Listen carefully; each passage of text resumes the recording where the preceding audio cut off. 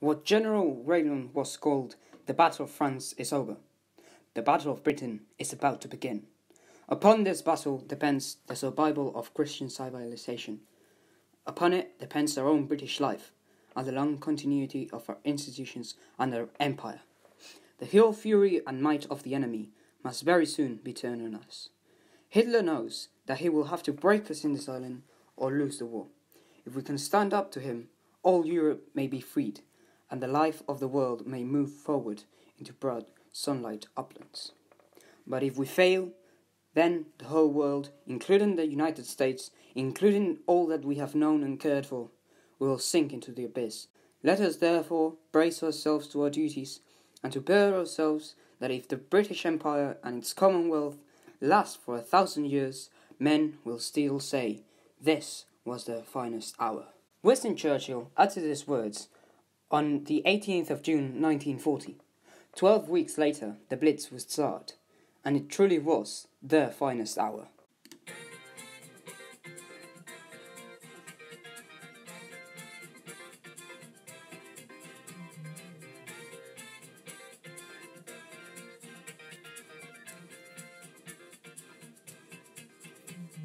It's the night of August 25th, 1940. A German bomber crew is flying over the English countryside. They have been tasked with taking out oil tanks at Rochester and Thames Haven. But something's wrong. They've been flying too long, the fuel is low, and they still haven't seen their target. Should they press on? They've already passed the terrifying cordon of British air defence. They can't turn back now. Then they spot an urban area. This must be it. They open the bomb bay doors, and the bombs drop. But it wasn't the fuel reserves at Rochester and Thames Haven those bombers had attacked. Those bombs fell in London.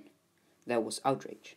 Winston Churchill, assuming it was a deliberate attack, ordered a retaliatory strike in Berlin, and like that the blitz started. Hitler was furious, and demanded a massive bombing raid on London. And on September 7th, one of the largest coordinated airstrikes with nearly 1,000 bombers started. Their target, London. The idea was if they could break the people of London, they maybe could break the empire itself. Black Saturday was a huge shock for Londoners. The Luftwaffe arrived in the late afternoon. The British had known that the Great Air Fleet was there, but they thought it would disperse to attack the usual targets. The Londoners were on the streets enjoying the sunny weather.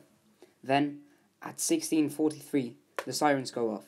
The Londoners are caught by surprise, and as the SC-50 bombs and the incendiary bombs dropped, London caught on fire. During the raid, loud sirens would warn the populace.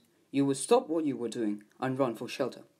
You would be littered there by an air raid warden, volunteers who risked their lives putting out fires and patrolling the streets during a blackout, ensuring that no light was visible. There were 3 types of air raid shelters. The undershore shelters were made from corrugated iron sheets bolted together and buried halfway into the ground of your back garden. They were dark and damp, so people were reluctant to use them. The Morrison shelters were made for those who didn't have a garden, which were made from steel and could allocate 2 children and 2 adults. Plus, it could serve as a table when the city wasn't being bombarded. The other type of shelter was a communal shelter, meaning a shelter for everyone. Places such as the underground tube stations were used as shelter. The RAF, after months of fighting in the Battle of Britain, was heavily weakened. The hope on the German side was that this would be the final blow. Without enough air power to protect their cities, the average citizen would lose hope and break under the constant threat.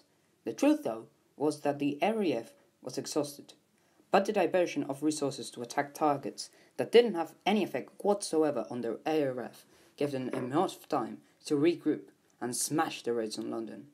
On September 15th, the Germans united another massive fleet of 620 fighters and 500 bombers, and in a push to break London, Germany herself was broken. After this, the Germans changed tactic. That every night, when the British defences were less effective, sent waves of bombers to deliver a payload of destruction in the streets of London and many other English cities, such as Manchester, Portsmouth, Bristol, Cardiff, Plymouth, Southampton, Birmingham, Belfast, Coventry, Glasgow and Sheffield.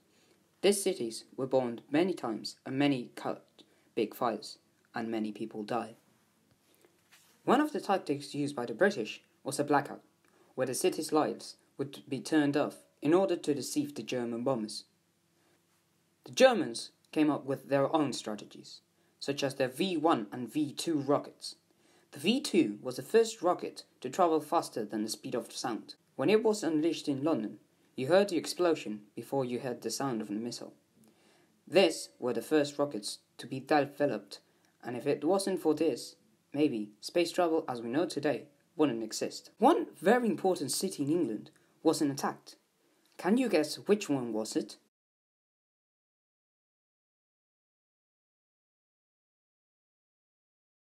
You were probably wrong, but it was Oxford. Yes, the Nazis didn't attack Oxford because Hitler wanted it as the capital for Nazi-occupied England. One of the worst attacks was in the morning of the 29th of December, on which the Second Fight of London happened. In February 1941, Hitler was persuaded to concentrate attacks on the coastal ports of Britain to help on the Battle of the Atlantic. As the losses of the Luftwaffe grew, and the invasion of the Soviet Union needed the full support of the Luftwaffe, the last attack of the blitz was in London on the 10th of May 1941, and now the blitz was officially over. And so is this video.